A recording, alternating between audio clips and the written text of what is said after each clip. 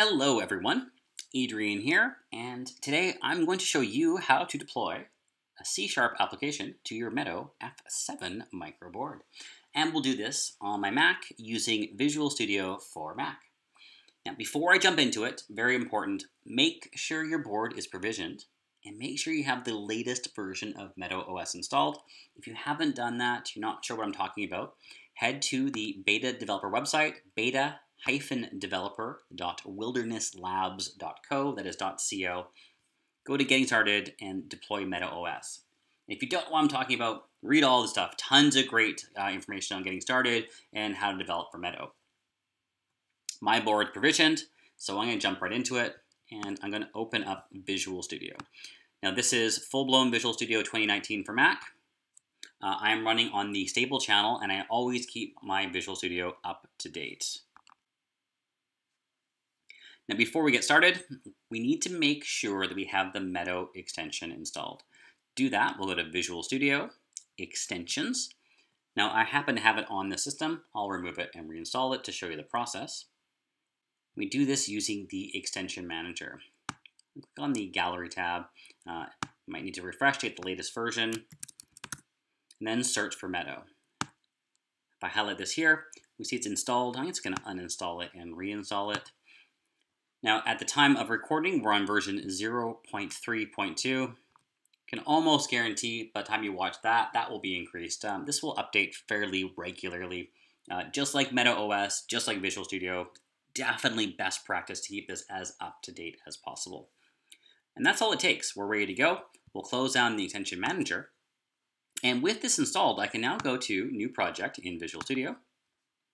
And if I scroll down, there's a Meadow section. And we're going to make a brand new Meadow application. Let's just call this Hello F7 for our F7 micro board. Hit the Create button, and this, of course, is going to make our brand new Meadow application. Now, while this is initializing, I want you to look in the upper left-hand corner. And notice it says Meadow, and we have a number here. That's actually the serial number of the device. And that's because I have it plugged into my Mac via the micro USB cable. It's grayed out because there's only one device, only one to choose from. In the future, there'll be support for multiple devices. I won't spend too much time exploring the anatomy of this application, but it should look pretty familiar and actually feels a whole lot like a regular .NET Framework console application. If we head to Program, we see our old friend Static Void Main. This is instantiating an app instance here. We've got an app class. And highly recommend you look at the docs, take a look at this code. You can see how we communicate with the hardware. But what's really important here is we're going to control 3 LEDs. And there are actually 3 LEDs in one. There's a built-in RGB LED on this board. And we're going to flash that. So to do that, well, actually our app is all ready to go. Let's push the play button and see what happens. This is going to compile the application, and then it's going to transfer that application and any required binaries to the Meadow board. This is going to open up a Meadow console window here.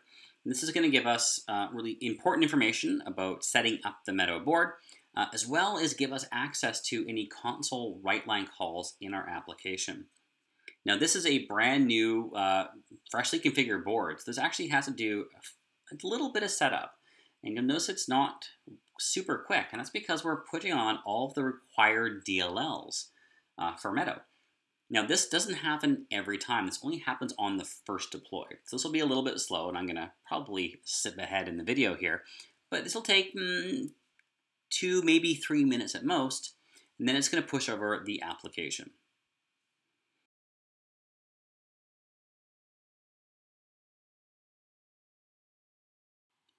Now all the files have been transferred over, and Visual Studio now actually resets the Meadow board. And we see these series of dots, and those dots actually mean that the files on the device are being loaded. So it's actually loading all those things we transferred over.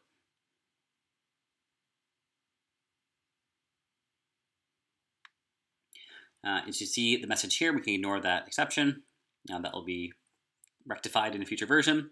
And now notice in the window we're seeing console output. We see our state true and false, but really, well, way more importantly, let's check out our Meadow board, and we see the LED is flashing. There we go.